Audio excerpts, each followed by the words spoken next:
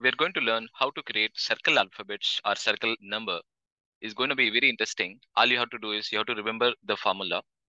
And let's start with alphabet. Equal to unique character, and you can give a number. In the number, you can just give row, and in the row, you can give a reference A9424 double quote, double close the bracket, and this is the number. So you get this circle alphabets. Similarly, you can do it for number also as well. How to do? Same formula.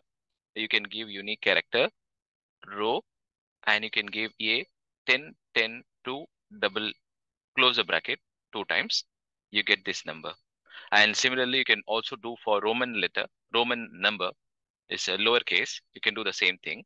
All you can do is unique character, row, and you can give a reference a 8559 close the bracket.